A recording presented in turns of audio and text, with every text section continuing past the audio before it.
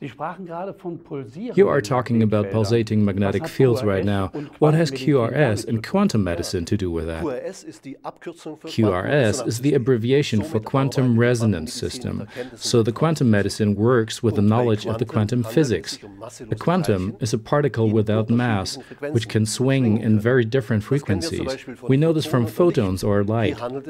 In this case, the oscillation is shortwave with a high frequency. If the frequency is low and the oscillation is long wave, we have electromagnetic fields. And what is quantum medicine concretely?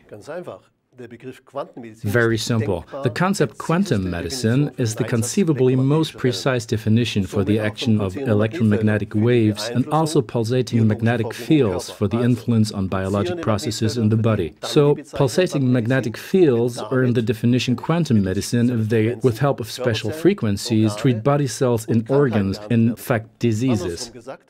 In other words, without special frequencies, a biological influence is hard to imagine. So QRS is really the original. Yes, that's right.